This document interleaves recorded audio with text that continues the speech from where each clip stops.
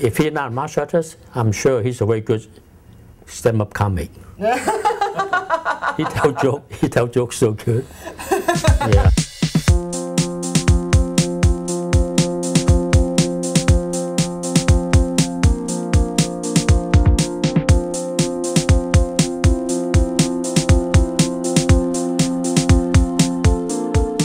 See, he left behind I would say a roadmap.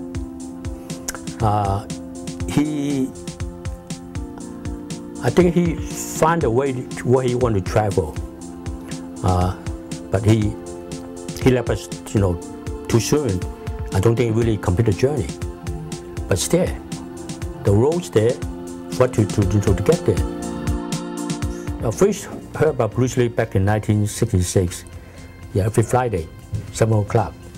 So I said, wow, I never saw somebody can move that quick, kick that fast.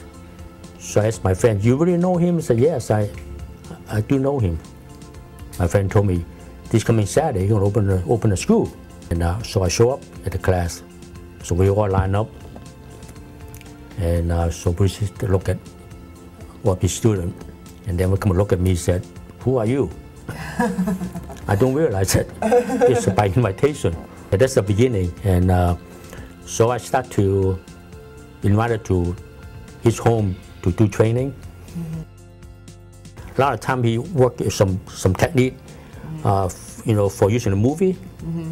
So he teach me how to take the kick and look real.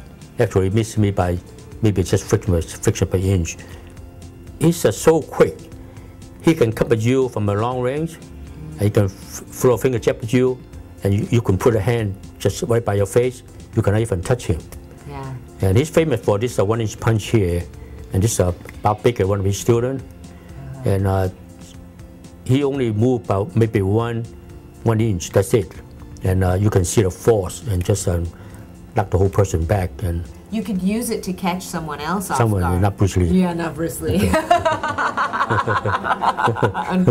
No. When Bruce talk, people listen. It's like a magnet attracting you. Because of the way he expresses himself, the idea. He had a way to teach people. A lot of time I ask him questions. Instead of just answer my question, he would ask me a question.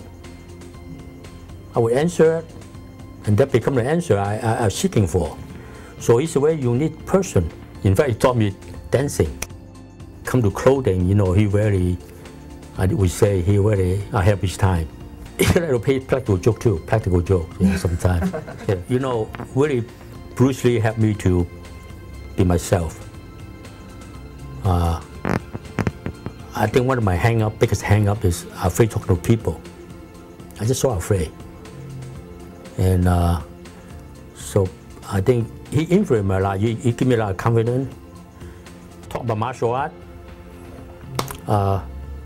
philosophy, or telling jokes. Yes.